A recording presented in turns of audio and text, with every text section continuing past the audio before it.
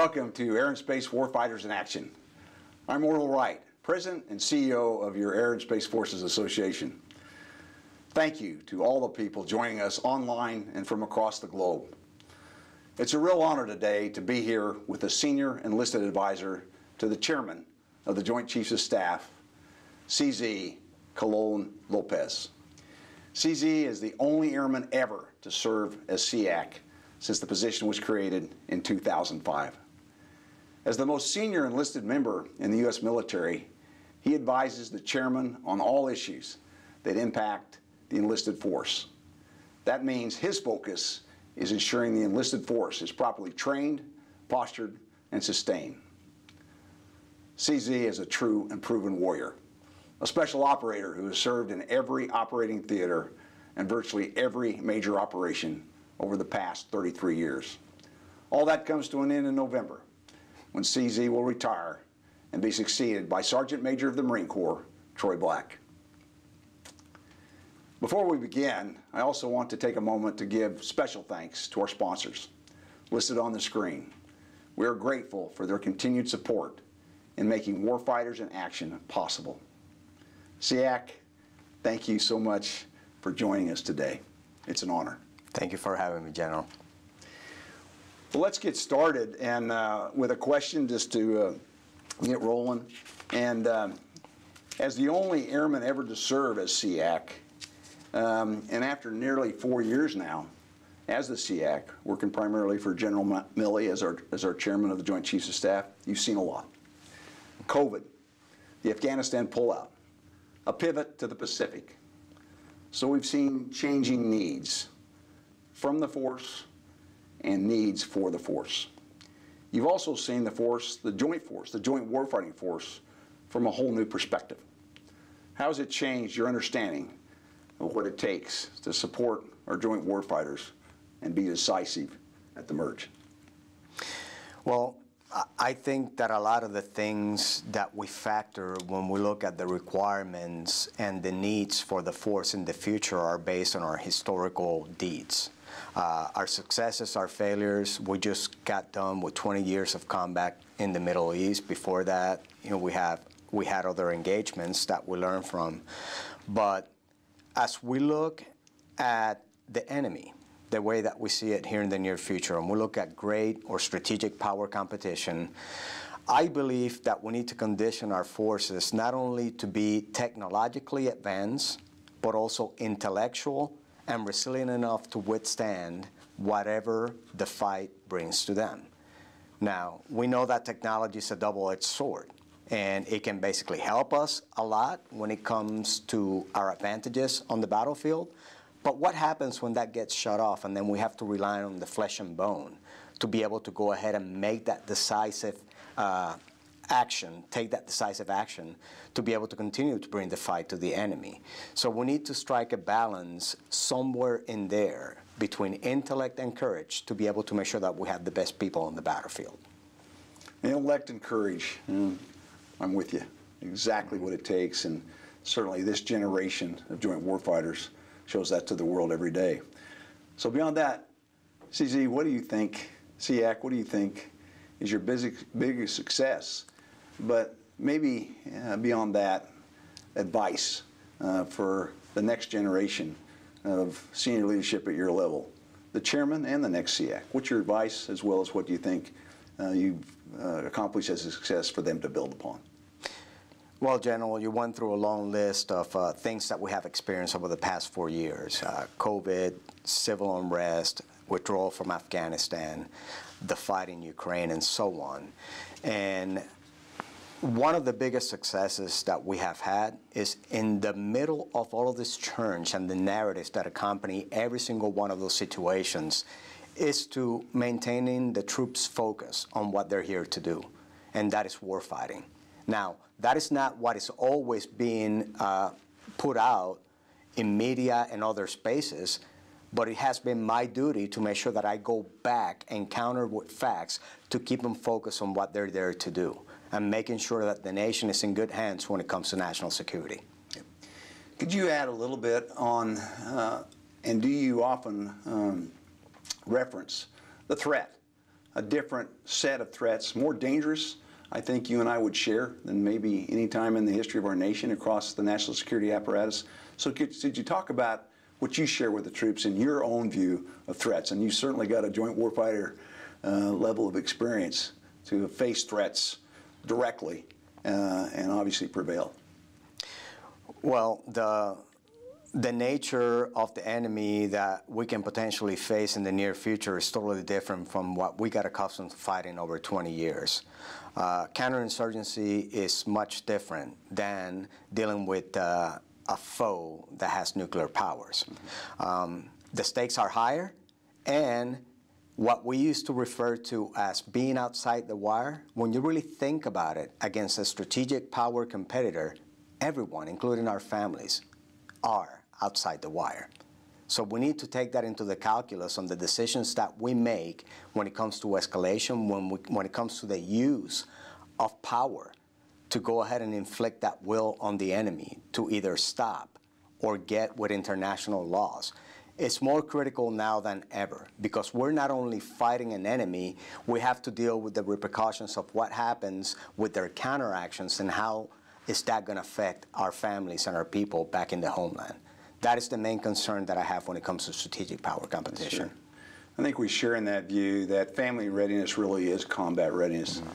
Could you share with us and the audience a bit your advice really on a top number, pick 1, 2, 3, or 5, challenges that families face today that really senior leaders across the national security apparatus, from Congress to OSD, really need to get our arms around so that the public better understands those needs for our families in their own selfless sacrifice, if you will, to support the nation's security, defend the nation?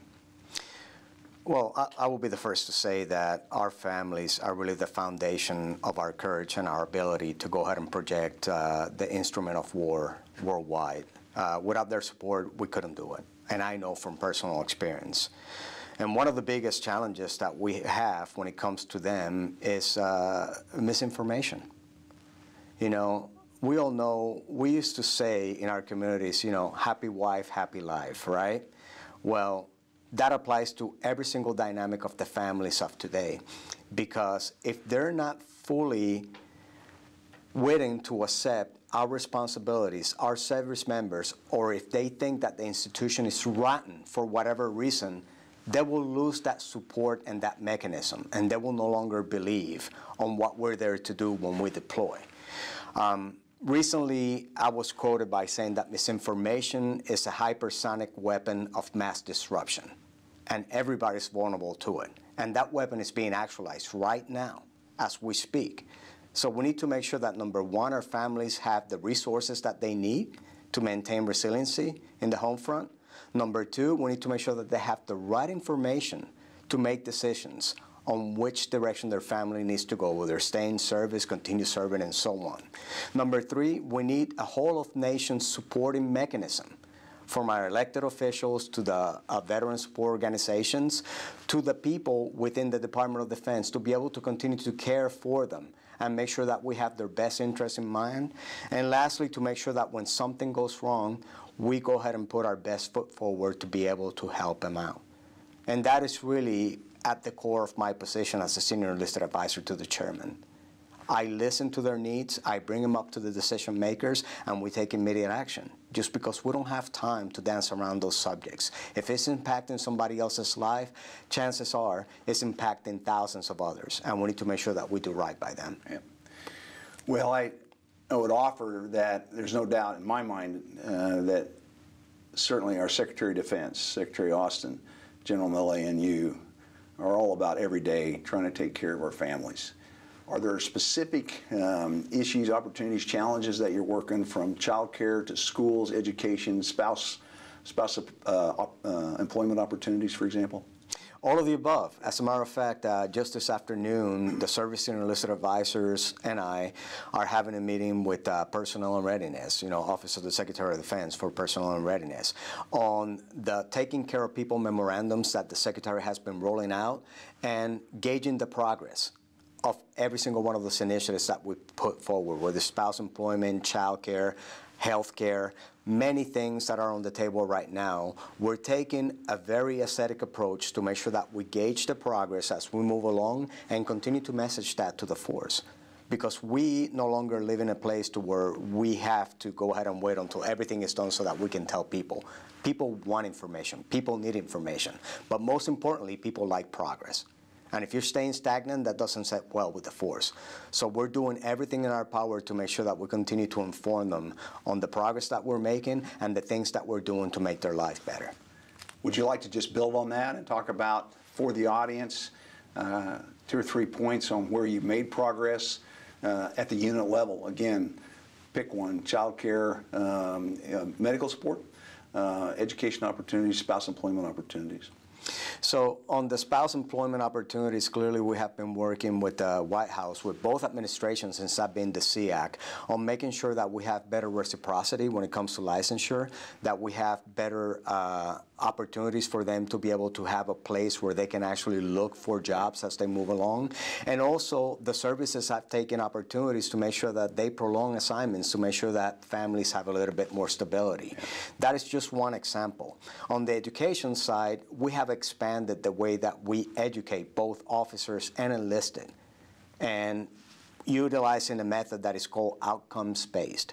This is what we need you to do. This is the knowledge that we're giving you right now. And that knowledge is dynamic in nature, because we know that something that is relevant today, next week it may be irrelevant. So we need to have the flexibility to be able to change that course of instruction to fit the situation that we're dealing with. And lastly, on the healthcare, the Joint Chiefs and the Chairman and the Secretary of Defense have been working with DHA and the Department of Veteran Affairs to make sure that we collaborate better to provide better care for our people. So those are just 3 examples of some of the initiatives that we're taking. Those are great examples, and thanks again for your leadership. No silver bullets in this. It just takes constant hard work and leadership, like I know you and General Milley and Secretary Austin continue to bring to the fight, so thank you. Let's talk just a bit. You've talked really about retention as a national security imperative. How about recruiting? And I know you can talk at length about how you're interacting across the Army, Navy, Air Force, Marines, and Coast Guard, and certainly across our Space Force to recruit. We know that there is a recruiting crisis, there are challenges. I'm sure there are opportunities there. So could you talk just a bit about recruiting? So I think if we're going to speak about recruiting, we need to speak also of accessions, and recruiting and accession separated from retention, because this is a totally different dynamic. When it comes to attracting the talent that is in the nation right now, we need to do a better job of putting the narrative of the purpose and the value of a generational commitment to national security. And I don't think that we have done everything that we can to be able to be as aggressive as we need to be with that particular messaging. In parallel to that, we are saturated in a highly negative environment to where everything that is said about the Department of Defense, 9 out of 10 topics, are negative in nature.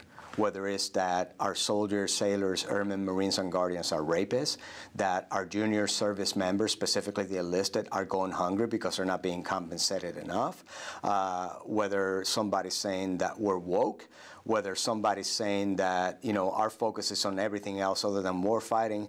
All of those damaging narratives are impacting the way that people think. And if you look at the composition of the armed forces on any given time, it is less than 1% of the population. And even that 1%, their families, they don't really understand what we do on a day-to-day basis. So what about the other 99% of our society that has no clue what service is all about? But all they hear is that negative narrative. I think that as a nation, we can help each other out and start talking about the value of service. And I can tell you, as a poor kid growing up with nothing, to being the Senior Enlisted Advisor to the Chairman of the Joint Chiefs, and having the access and the opportunities that I have had to help people, will never dream something like this will happen in my life. But it happened because I joined the United States Air Force.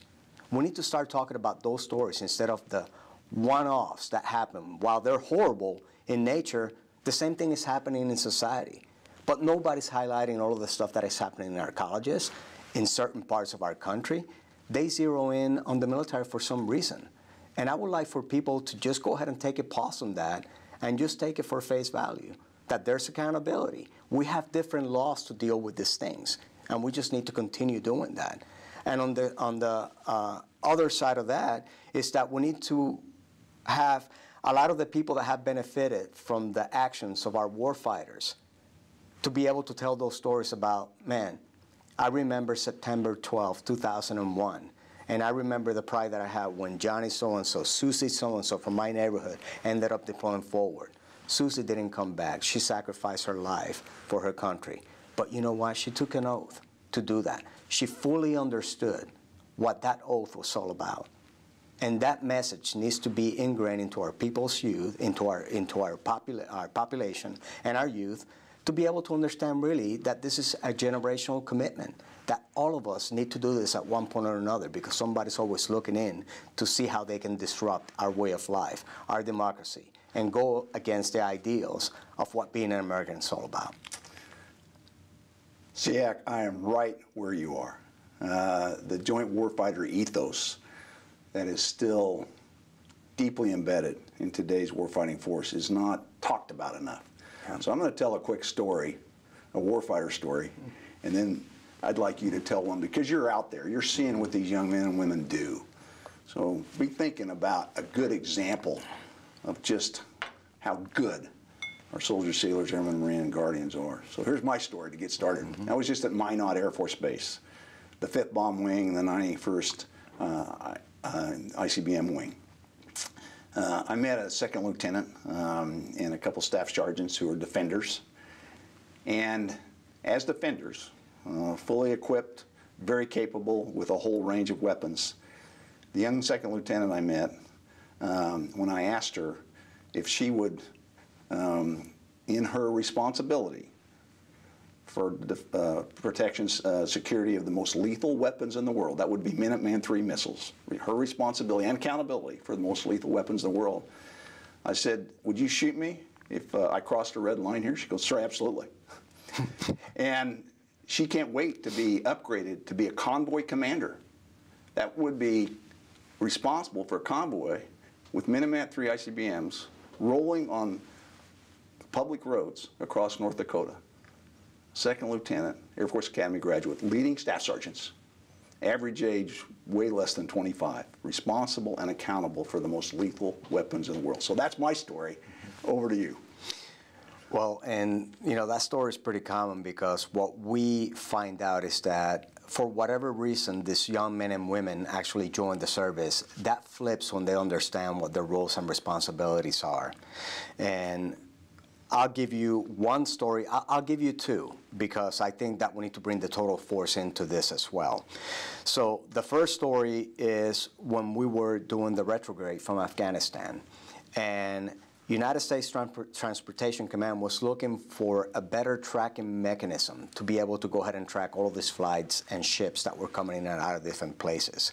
And of course, you put that up for bids, it's going to cost you millions of dollars, right? Here comes this crew led by an E5 that actually say, hey, we're programmers, let us give this a shot. Yeah.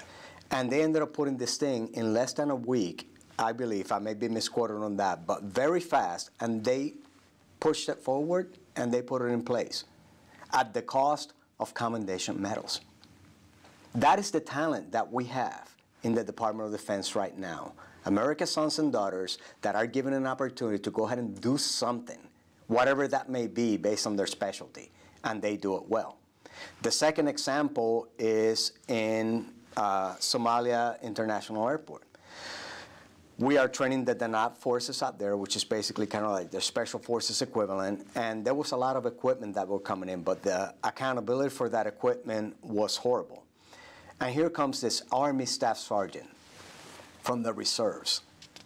And in one deployment, he ended up programming an entire system of accountability that got everything down to the single weapon and where that weapon was located. When I talked to that staff sergeant, I was just like, what is your background? Who are you? What do you do? He's like, well, I'm an MIT guy. You know, in my reserve time, I do this soldier stuff, but I just took whatever I do on the outside and put it in here. I was like, wow. So when we talk about the total force, active duty, and we talk about the capabilities that our people bring, man, that is our youth coming in to do something greater than the purpose that they had on the other side of things. And they're serving their nation. So those are my two stories. Well, enthralling. I'd like to just ask you if you've got an experience as you were deployed all over the world. The JTAC, PJ business, what you did defend our nation is remarkable in many ways. Some of that you can share, some of it you can't share.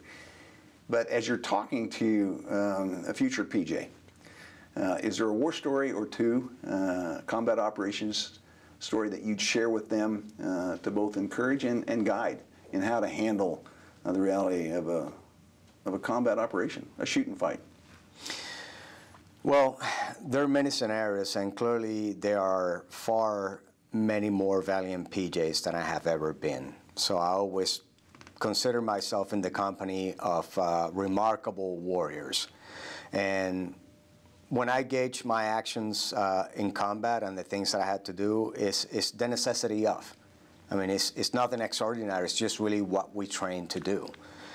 But the one thing that I will pass on to any young pararescue man or special operator is that complacency will be the biggest killer that you can ever face. When you start getting comfortable doing certain things because of repetition, because of expertise, that is really when you fall on your face flat. So I will encourage every single one of them not to do that. When it comes to their skills, I mean, it's something that you have to continue that muscle memory to make sure that you do it. And I have a quote in the back of my coin that says, amateurs train until they get it right, professionals train until they cannot get it wrong. And that is really what we do every day. It's not checking a box and getting a form filed in so that you can get pay or what have you. It is because that is the expectation on the battlefield. When all of the variables are working against you, and you have to take action at that very moment. So that is probably the best advice that I will give. That's great advice for all of us. Train and prepare not just to get it right, but to never get it wrong. Absolutely. Especially given the responsibilities we have for the most lethal forces in the world. Well, some 17 plus deployments that you and Janet, you know, as your spouse and your family went through together. No doubt it took a toll on you personally and professionally. And you've made this statement in public that you've actually lied, and I'll tell you I have too, on periodic health assessments over 17 years. And flight surgeon's the last guy you want to talk to until the wheels come off. And how did that personal experience you went through as you eventually got to a decision point shape the way as you as a leader face challenges like suicide in our ranks? I always relied on humility as the foundation of my approach to anything that we do. A lot of that because I grew up with nothing, came from nothing, and actually the Air Force gave me an opportunity to do something with my life. But it was that same attribute that I violated because of my ego as a warrior, specifically in the company that I kept with SEAL, Special Forces, and others. And as I continued to deploy it after the second, third, fourth time, it became the norm. This is what we're supposed to feel. This is what we're supposed to be numb to. This is what we're supposed to go ahead and embrace the suck, because this is our life. In parallel, our families were noticing changes, and we refused to listen because that's just the way things were. And it was all that ego of nothing can kill me, nothing can hurt me, I'm the master of my own destiny, and so on, that eventually was our biggest detriment. For me, like you said, for close to 15 years, I was telling everybody that I only had 2 beers, ate all my vegetables, and never smoked. I mean, and a lot of people laugh when I make that comment because they're doing the same thing right now. And 2 concerning areas in there is, number one, that we're not being truthful with the way that we're really conditioning the human weapon system. But the most concerning thing is that we're not trusting the institution that is supposed to be there to help us, for whatever reason it may be. Whether it's the actions of a particular surgeon at one point saying, no, you need to be put on ice, you're no longer going to deploy because we need to take a closer look at this. And people not wanting to go ahead and get rid of their purpose when they're already struggling with other things, and that's the one thing that they can always go back to feel alive. So what I learned is that when I finally came clean, there was a huge weight off my shoulders. Of course, my family was relieved because I was finally doing what they had been asking me to do for a decade and a half. And life eventually and progressively started getting better. Started getting better in the sense that I'm realizing that I am not superhuman, that I do have flaws, that I have faults, that I have weaknesses that I need to address. And I started to really think about the many people that cared about me that actually said, you know what, I am so glad that you're finally doing this. If that helps to destigmatize the system, the one variable that we don't trust the system, so therefore we're not going to be truthful, and if that helps my peers, the many peers out there, and when I say peers, I don't mean the special operations community, I mean everybody that has gotten into a gunfight, that has been dealing with some kind of stress, to come forward and get help, we're going to be in a better place. Health is health, and we need to continue to promote it that way for people to be able to get it when they need it. Is there a spiritual dimension to this, chaplain support that you'd like to share or encourage? Yeah, there's obviously there's about 8 domains that come into play in this. Anything from financial stability, family stability, psychological issues. You're talking about nutrition. You're talking about finance and the spiritual aspect of things. We have a very robust religious system in the Department of Defense, from chaplains even all the way up to people that do not believe. But the beauty of it is that it doesn't matter what denomination you have, you're always going to have that support, whatever it may be, everywhere we go. And we need to continue to make that available for people. And sometimes that is really what helps them go ahead and gravitate towards something that is going to give them the strength that actually moves forward. And I will tell you that for me, personally, the biggest pillar of strength was Janet. I talked to a lot of people in the process of doing this, but the most impact I got was from the person that was actually going to bed with me every night, that was telling me all along. So she's the one that I actually give the credit to. How many years? We've been together now 27 years. Well, please thank Janet for her service and her courage as you go to phase 2 here. We're going to go to the audience, but before we do that, as the audience warmed up, and I'm reminded to remind those who would ask questions on the net to please unmute your mic. SEAC, could you just offer a couple thoughts as you encourage and provide advice Sergeant Major Black as he steps into your shoes? Yeah, to Sergeant Major of the Marine Corps Black, Troy is a dear friend of mine, and we have had several conversations.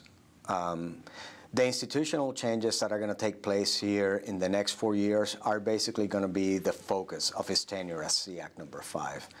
And that is going to have to do with pay and compensation. That is going to have to do with the military healthcare system. And that is going to have to do with the way that we treat and maintain and continue to go ahead and enhance our human weapon system. So those are 3 priorities that Sergeant Major of the Marine Corps, soon to be SEAC, Troy Black, is going to have in the forefront on his responsibilities, working alongside with the incoming chairman. Well, again, thanks, SEAC. We'll go to the audience now, and to test the system, first question will come from Chris Gordon, who writes for our Air and Space Forces magazine. So please, Chris, let's see if we can hear you and get the first question rolling.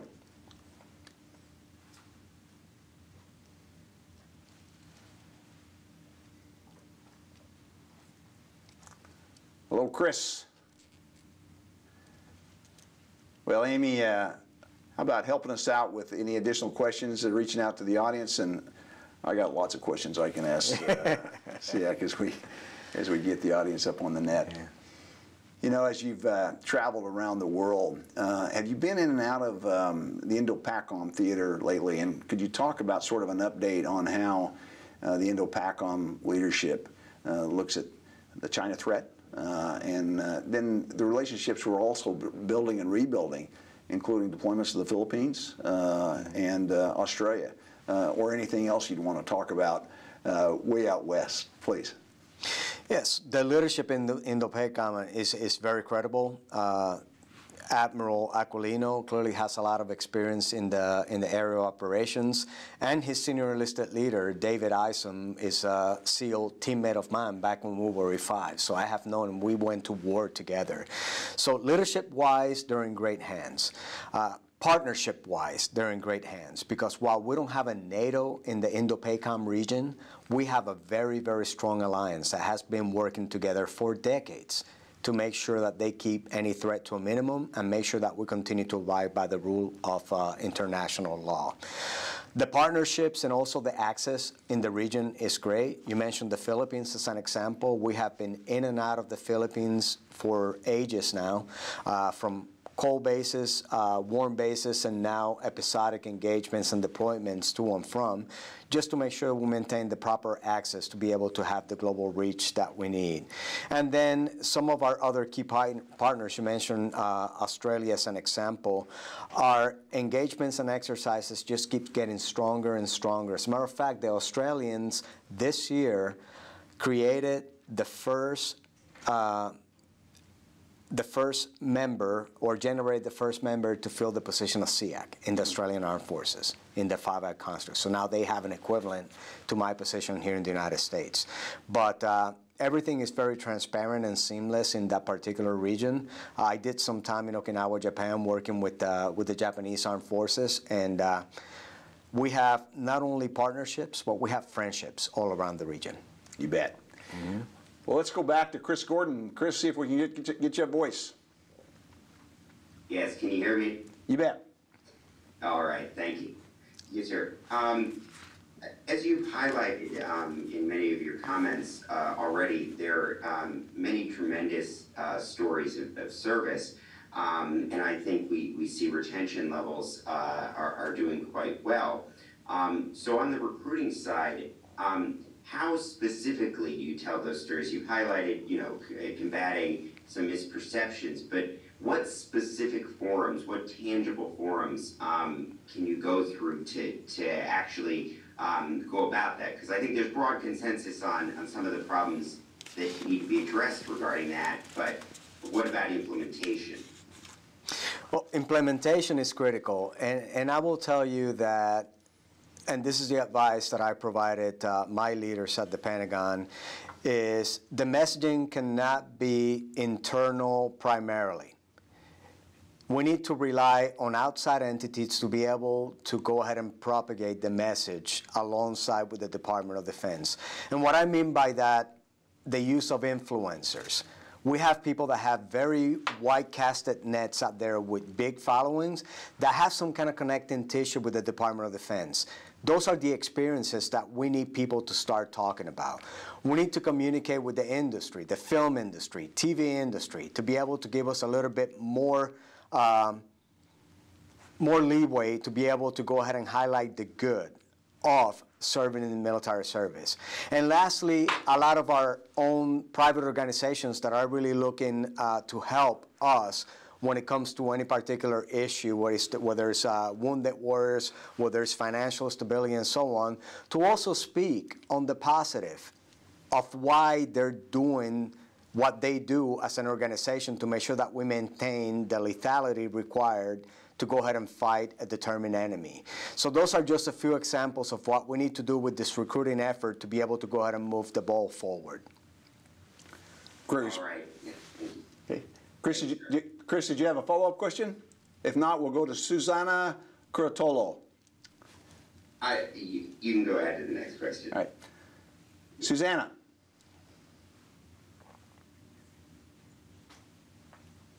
And please unmute your mic if you're still up with us. And if not Susan, we can go to Albert Lee from Defense Archives.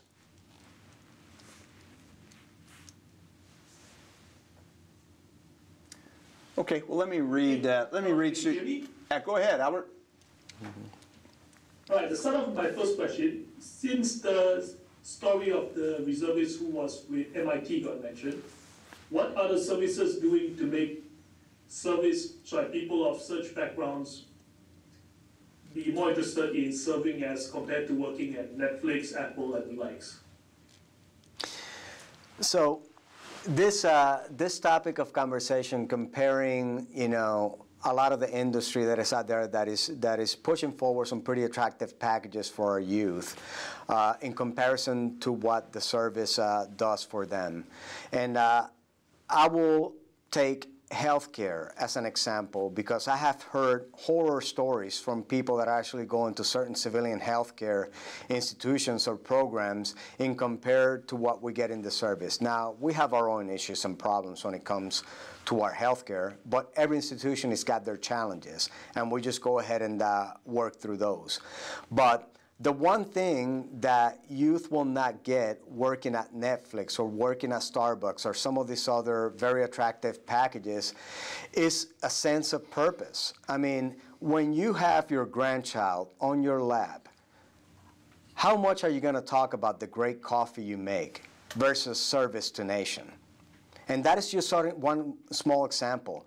Where are you going to have the best opportunity to do something that is actually going to impact the lives of many across the globe when it comes to the service that you're willing to go ahead and put forward because you took an oath to the nation? And what about the pride of being one of the many service members that have taken that generational commitment to this nation? I say that we need to speak more on that context of what is it, what is the meaning of service versus compensation packages, because you can compare the two all day, but when it comes to the purpose that you're going to have in life, that does not compare, not even close. Thanks, SEAC. Go ahead, please. Please, Albert. All right. So I guess that feeds into my next question, and that's about the negative perceptions of service that SEAC mentioned earlier. Like we've heard stories about how there's mold in older buildings, the entire issue with how families at Joint Base Hiccup were notified about the Red Hill fuel leak. Have there been what sort of policy changes can be made to deliver tangible, positive, and preferably high-profile improvements for warfighters and families that normally would be affected by these things? Well, so the first thing that I would address is, we as a society tend to generalize. And the first statement was, there's mold in all the barracks. And that is not the case. There's mold in some barracks, but that comes with the environment and so on. There's mold in many buildings, but somehow, if it belongs to the Department of Defense and the military, I don't know why it gets over-sensationalized and then it becomes like the world's falling apart, to where the services are actually running due diligence to make sure that they take care of the issues. The second part of that is that, take Red Hill as a perfect example on that. Yes, there were some missteps in there. But the one thing that I can guarantee you is going to happen is that there's accountability for those actions, because we have a higher standard when it comes to the way that we operate in everything that we do, from garrison to combat to taking care of our families. And then the last thing that I will say is that at times, we're not always going to get things right, but you can always count that there's going to be people that truly care, that are going to take the issues head on, and they're going to go ahead and rectify, correct, or prevent them in the future. But that is something that we as leaders need to do and continue to do when these issues arise.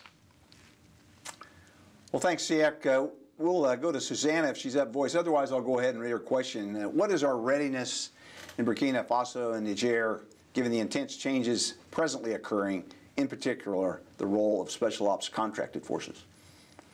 Well, we have a very robust presence across the globe.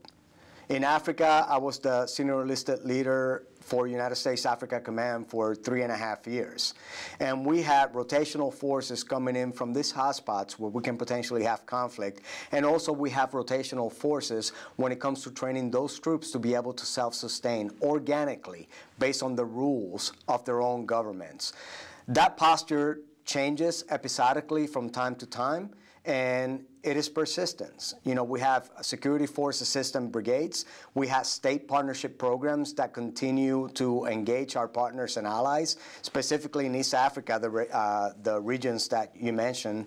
And we will continue to do that as long as the partners welcome us to be able to provide that advice and be able to train their forces.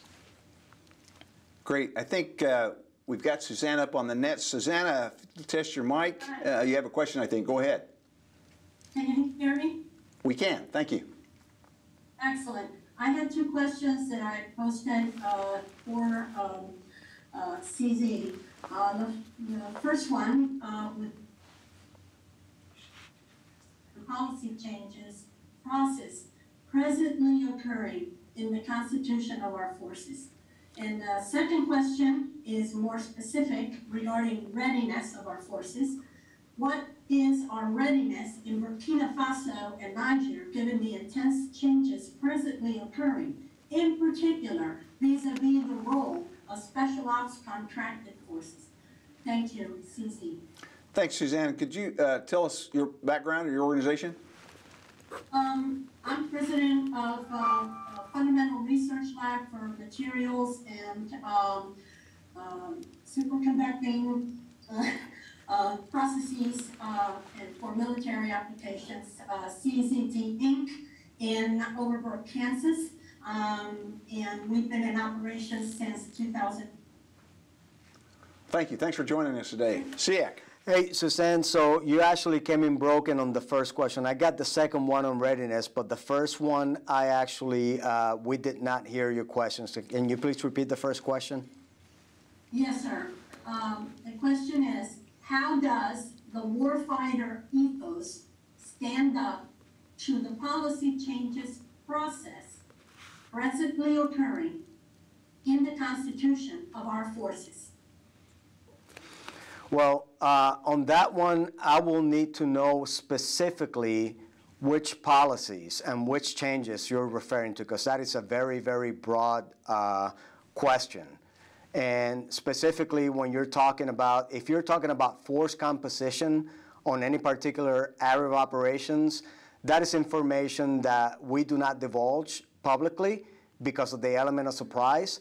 But if there's any specific policy that you're actually wanting to touch upon, please tell me. In particular, I was triggered for this question on your earlier comment regarding the transition of, for example, intellectuals like engineers, physicists, and specialists in theoretical matters into the forces.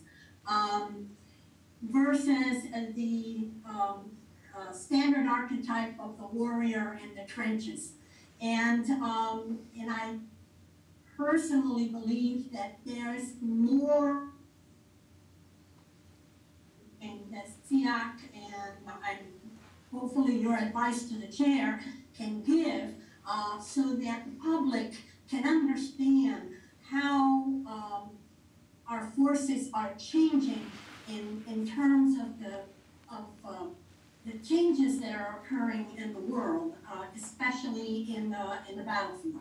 Thank you. Well, Suzanne, you know, the first thing that I will say is that the warrior is not changing. The warrior evolves, and the warrior evolves to any specific threat. But at the end of the day, the actions are the same, and that is war fighting. It is good to have skills, but the one thing that will require unquestionably is courage, and that is the courage to go and fight the enemy. So make no mistake that that is the #1 priority of the Department of Defense when it comes to a global posture. Now, on the second question, you mentioned the readiness. And if you're talking about any particular posture when it comes to any conflict that happens worldwide, we can respond in a moment's notice. And that has happened over and over again, whether it's a hostage rescue, whether it's responding to a threat that is near one of our adversaries or one of our allies, whether it's responding to natural disasters. We have the ability that it is unmatched across the globe to be able to do that, and we will continue to do that. But when it comes to the warrior ethos, that is never going to change, and that is a basic requirement and tenet of every young man and woman that comes into the Department of Defense to serve our nation. So I want to make sure that we're clear on that one.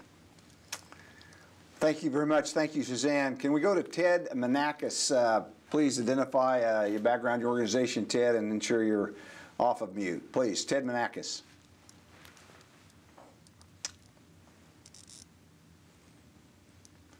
Okay, I can read the question. Ted asks, given the opportunity to serve CZ as the SEAC, what do you understand is the chairman's legacy for leaving the warfighter and the Department of Defense better than you both found them in terms of technology advancements, integration of advanced technologies, and mission accomplishment in support of the national security strategy and the national defense strategy?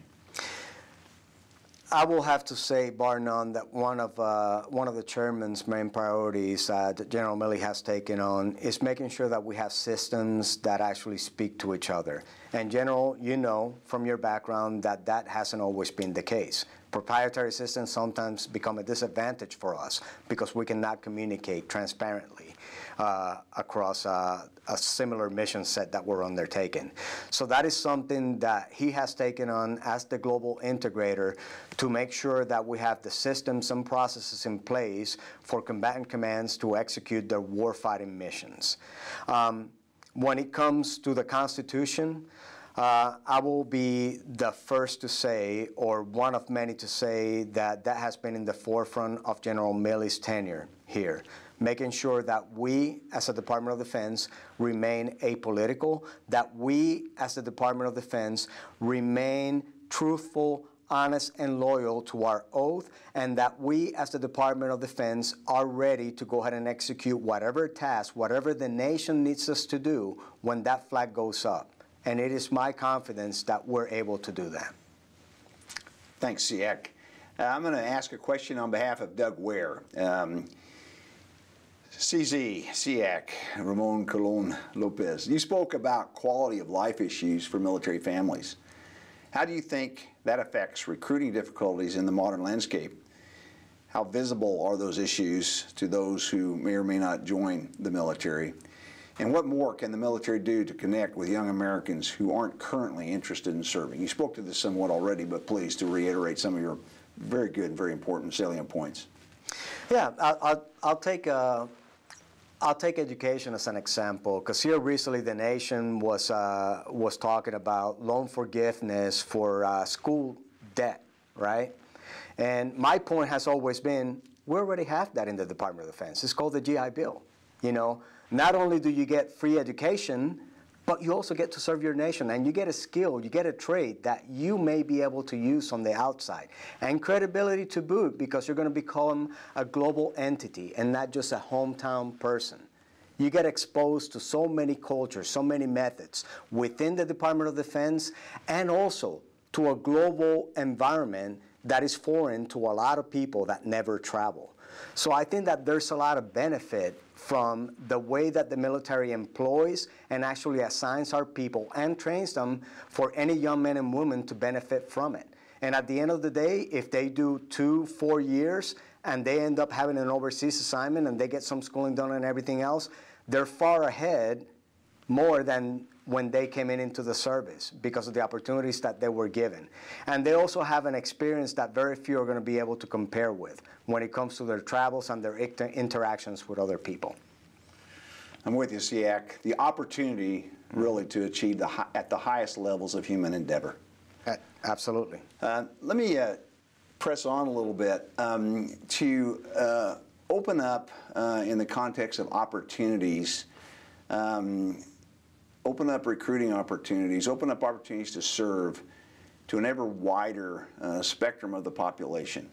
And I know we've done studies on who the pools across our demographics that are out there for recruiting, but broadly, and I think you made some of these points already, how do you explain the opportunities to an ever wider population cohort? Well, I've always stated that we are our best recruiters. We, meaning every single service members. For a fighter pilot to go back to his hometown or her hometown and be able to tell the story of there I was at one point in my life, just where you are right now. I decided to go ahead and put my mettle to the test, and this is where I am today. I think it resonates with a lot of people, and it may pique their curiosity to go ahead and come into service. For me personally, coming from a background that didn't speak English, coming from a background that didn't really have exposure to any special operators, because in our poor communities, we weren't surrounded by SEALs, special forces, and so on. It was basically tradesmen, and you were supposed to do what your neighbors were doing. To be able to be exposed to someone that came from that same place you came from, and open your eyes that even though you may be living in this environment today, that doesn't have to be the case for the rest of your life, because you can have a way out. And that way out for me was that recruiting office with Technical Sergeant Derek Reason, the recruiter that actually got me into the Air Force, and the opportunities that I was given to be able to go ahead and put my mettle to the test and rise up to the occasion without preferential treatment and without any benefits, you know, just because I was different. I have clearly experienced meritocracy for what it is. You put in the work, you best your opponents, and you rise up to the occasion. It is that simple.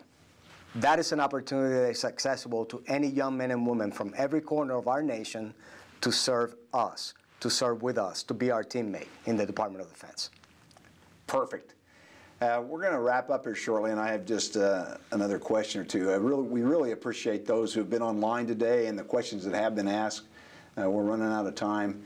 So as we wrap up here, CZ, how do you stay in such great shape? What are some tips for those of us who are getting wiser but never older to stay in shape? Do you work out every day, and what do you do? Well, you know, I have had to evolve when it comes to my physical training habits. I cannot run as much as I used to run, bad knees, but I never let that be a crutch or an excuse not to stay in shape. And the reason I stay in shape, number one, is because all the way up until the end of my days as an active duty member of this institution, I am a warfighter. And if the flag goes up, how dare I am not ready to go ahead and do whatever the nation needs me to do. The second thing is that there are many young men and women right now that are probably looking at those excuses. Well, I'm working too much. I don't have the proper diet and everything else. You have to be a visible example for the change that you want to see. And if they see it in the old man, how dare they do not when they have their golden years just there in front of them, you know, the peak of their youth. And then the last thing is just out of self-respect. You know, I am a human that actually figure out my purpose in life. There's a certain image that comes along with that purpose in life, and that is wearing the uniform. And who am I to disgrace that standard as a senior leader by not doing what the nation asked me to do, and that is to be ready anytime to go ahead and go anywhere and kick someone's ass. Amen. Well, again, thanks to all for joining us today, and to our audience online, again, thank you for tuning in. Please be sure to join us again for this Thursday, August 3rd, for our next Warfighters event, Warfighters in Action event with Major General John Klein, Commander of the U.S. Air Force Expeditionary Center. And also, I know many of us are looking forward to 11-13 September at National Harbor for our AFA Airspace and Cyber Conference. I think it's going to be bigger than ever. But let me just close with this, CC. From Orville Wright to Chief Master Sergeant and SEAC, Ramón Colón-López, thank you. In my 35 years or so in serving our Air Force, I'm only alive because of great NCOs. And I can't even begin to express how much I appreciate your leadership. I would also offer that for those of you who are considering staying in our military, and I hope sharing a message to join the military, the gift of military service is that I can sit here knowing, as I look across the table, that I can trust you implicitly. My kids, my family, my car, my dog, everything dear to me, and my life. Mm-hmm. So CZ, thank you, and please stay in touch. AFA will always be on your wing, brother. Thank you, General. Appreciate it. God bless.